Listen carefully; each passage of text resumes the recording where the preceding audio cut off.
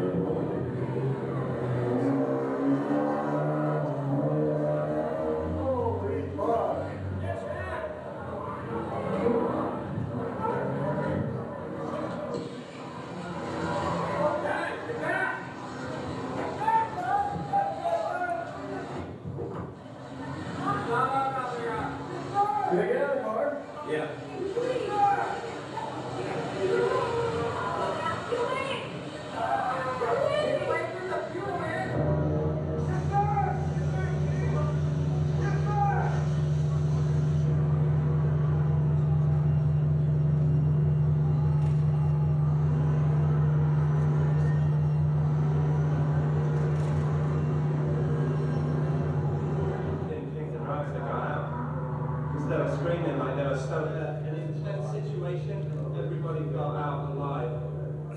I was driving the race car, was pulling in for fuel. Either the fuel hose broke or clamp broke. We're still not sure exactly what malfunctioned, but I was the one on the right side that got out of the car, and like I said, the right side of the vehicle was in the car about 17 to 18 seconds, and consider myself a burned survivor because I was wearing the proper safety gear. This is my helmet, suit, all very burned.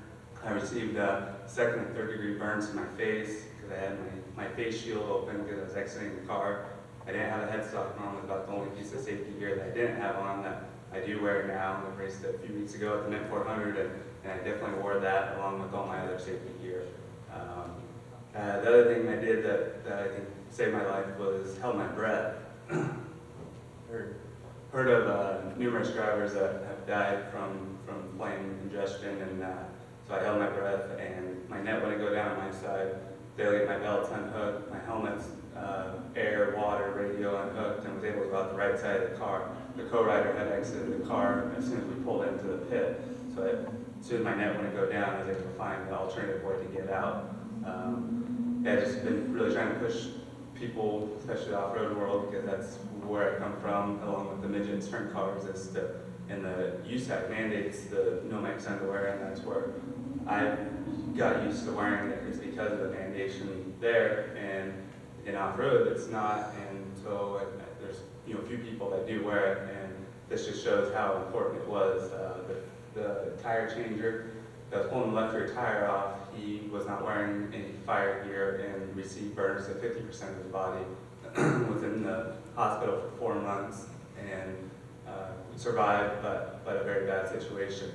And this race is being in Mexico, Baja, Mexico, through very remote places, and we're very lucky that it was in Laredo, where there was a hospital nearby. The ambulance was there within 10 or 15 minutes. So the situation, it could have been a lot worse, for the places that the races travel. So, I think everyone just needs to wear the right safety gear. Think about holding your breath if you're ever on fire. During refueling, as always, know what side the fueling is on. So if fueling on one side, you know to exit the car on the other side. They got some photos of, I think, from the hospital. Like I said, I was there 2.5 weeks, I had 2 surgeries, and I had second and third degree burns to my face, both hands, second degree burns on my left elbow, and third degree burns on my right heel. I had Nomex socks on, but I had a very tiny hole in the heel of the sock, and just that hole made gut burns on my heel. This is my face because didn't have a headstock on and had my shield open because I was exiting the car. And when it ignited, I did not have a chance to close the face shield, which this was a clear face shield. So I think even if I had it down, trying to exit the car, trying to find my way out, could have possibly opened it anyways. So that's why I think headstocks are very important, like Dr. Trammell said.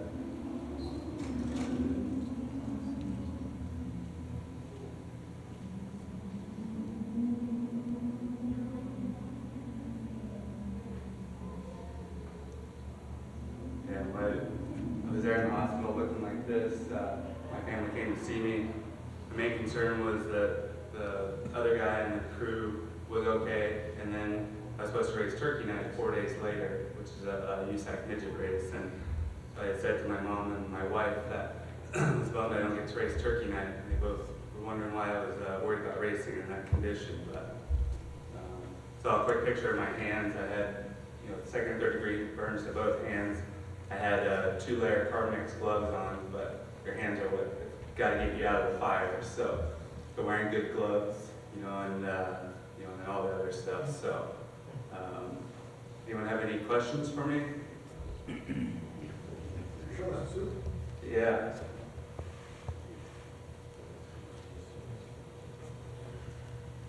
My suit was cut off because my hands were so burnt. It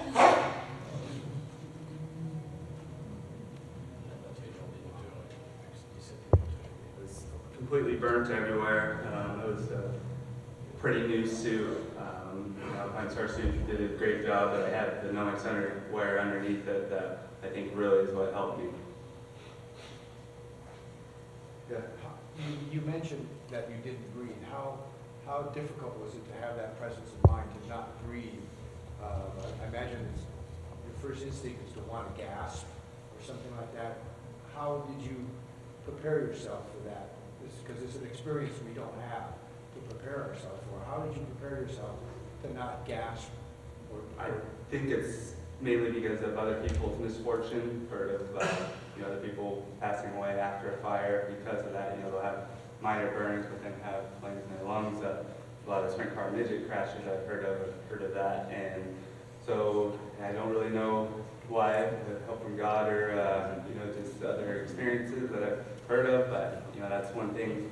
My brothers that have raced, as long as I've been alive, and my dad, longer than I've been alive, and none of them said they would think of to hold their breath. And so that's one thing I've been trying to tell a lot of racers, is to hold your breath. One other question, if I may, is does the face shield, when it burns, is there any toxic vapors that come out of that material? I don't know. I believe one of the experts here might have something like that. No, it doesn't make any toxic gases. That's part of the yeah, part of the smell test and the fire.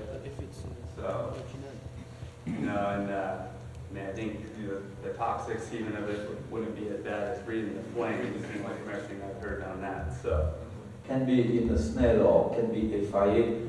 If you wear a Snell SA helmet, it's inside is fireproof, and the shield is fireproof. It's a 3mm thick shield. It's bulletproof, not bullet, but 500 kilometers proof on a stone, and you have a fire test, and a very good fire test. You have no risk. I'm assuming you couldn't see much once the fire broke out. How many drivers do you think practice getting out of the vehicle in an emergency situation before it ever happens with their eyes closed? Not very many. Luckily in the off-road world, we have to do driver changes and we have to do tire changes. So that's something my brothers and I have always worked on is practicing, getting out of the car for driver changes and tire changes to be able to get back in. So that's also kind of for fire safety. And the short course off-road world, you're not doing driver changes or tire changes. So different drivers I've worked with, I've had to practice getting out of the car and getting their nets down and be yelling and screaming at them to try to put them in a panic like you would be in a fire. So yeah, that's something that is very important too, is to be able to get out of the car. I was in the car 17 to 18 seconds, and with all the practices I've done, I can get out quicker than that. Of course, when you actually have to because of a fire, you have different issues, and the main one was the net not going down on my side. My seatbelts, I got tangled up in them just a little bit. That cost me a little bit of time. So, yeah, I know I could get out quicker if I had to do it again, which I hope I don't have to in that situation. But yeah, I think having people practice that, and being a crew member or something, and voicing your opinion on having your drivers practice that is something that could save someone's life.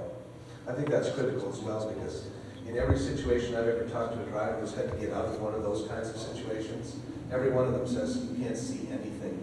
And I don't know that anybody ever practices getting out with their eyes closed. Yeah. Because that's effectively what you're gonna have to do in an emergency situation. So it's probably a good idea to build it into your practice. Yeah, like talking to Dr. Trammell about, guys, boat racers and guys in the Navy have to practice in a dunk tank upside down and have to, learn to swim down. And the biggest thing is not to panic in that situation. Were you using the side nets on both sides? No, just the regular nets, did not have the head nets.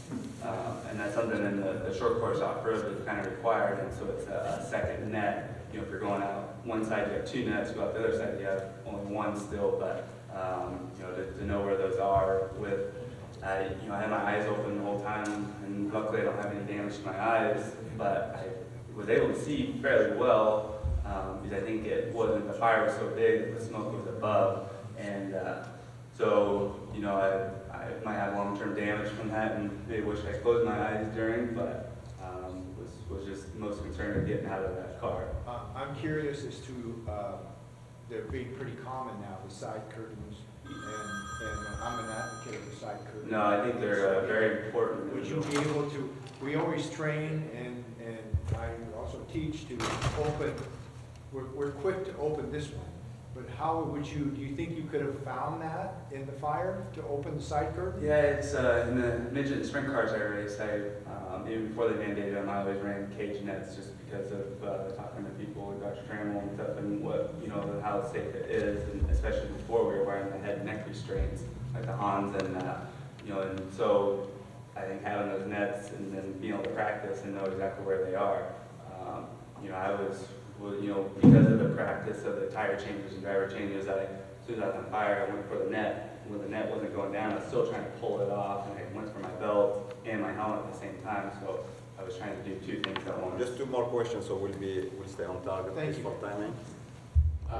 What was your level of awareness of the protection that you had before the accident? In other words, had you ever inquired about what your suit was doing, what your helmet was capable of, or were you just buying the product that's advertised and not asking any questions about it? Yeah, wouldn't say I was an expert on it like some of the experts here, but I have been very in tune with safety and something I've always tried to make sure that I'm wearing, and something my parents have taught me, my brothers have taught me, but my brothers teach me to be safe. They didn't wear Nomex underwear until they saw this, so they learned from my misfortune. It's something that 4 years ago when the Lucas Oil Off-Road Series started, I was talking to the chief technical director and asked him why they didn't mandate Nomex underwear, and this is way before I had this fire, so it's something I've always looked for is for people to be safe, and it's this is a fun sport, but it's dangerous, so I think we've got to do everything to be safe and be able to walk away from these accidents. One question. Yeah. Just if I may, do you think like an onboard fire extinguisher would have helped you? We had an onboard fire extinguisher, a Halon system, but I did not get a chance to pull it. Afterwards, I was thinking I should have pulled the Halon bottle, but it was so hot that I was just trying to get out of it. So I think a Halon bottle that's heat activated is something that I'm definitely want to install in future race cars that I drive, because when you're on fire, it takes extra seconds to be able to pull it. It might buy you a couple seconds. So in hindsight, I don't know if I would have pulled it because I was so concerned with getting out of the car. What was Lucas Oil's reason for not mandating Nomex underwear? Perfect. Can we repeat that, please? But why was Lucas Oil, why didn't they mandate it? I don't think anyone off-road has mandated it, and I don't know the cost of it, which it's cheap in comparison, like Dr. Trammell said, compared to the hospital bills that I had, and how they mandate it, how they check for it, which is a hard thing. But I think if it's just a rule, like it was in USAC, and so I had to buy it and got used to wearing it. Now I feel naked if I don't have Nomex underwear on under a driving suit. So I think even if it's not properly followed through on mandating it, just having it in the rule at least helps the new guys coming in. That it's hard to teach the guys that have been racing it forever new things, but new guys, you can teach them and then they'll wear it and be used to it. People always go back to this thing as it's uncomfortably hot in the suit. I do think, have you ever seen an Arab riding a camel in the desert, bareback, you know, in his swim shorts? It's always covered up with layers and layers of stuff because it's cooler that way. You can have, you know, see painters outside paint, they got long underwear on underneath their shirts because it's cooler. Point one. Point two, pointed things, small surface areas, tip of your nose, ladies, other parts, are constant stress, are heat concentrators, they get really hot. And that's why you want the Nomex headstock that's got the nose piece, not this thing. If your nose is sticking out of it, it's not a good idea. Gloves, why your hands get burned. Most gloves, the part that has to be heat sensitive is the palm. You know, that retards heat transfer, not back or the parts between or where the seams are. Yves can tell you more about how the gloves are made, we can ask him later, but the seam is a big deal. The other part is if your hands sweat under the glove, as soon as that glove gets hot and you close your fist, you get a steam burn in the back of your hand. That's what happened to Simona de Silvestre when she grabbed the wheel to try and take it off, and that's when she burned her hands. The flame didn't do it. So. And that's one of the things too is that a lot of people, you know, with the Nomex underwear talk about how hot it is, and I can tell you how hot a fire is. The other thing I've heard from a lot of people is how itchy the Nomex underwear, undergarments can be, and I can tell you how itchy burns are when they're starting to heal. I prescribe special medication for that, so two reasons that aren't very valid. So. And it's like we were talking about before, the hand of the material. You know, it was just buy it in a bag, feel what it feels like. Some of it's like rope, it's really scratchy. And then there's some that are like really nice. I use my fire retardant underwear for long johns in the winter because it works well and they feel good. It's real soft.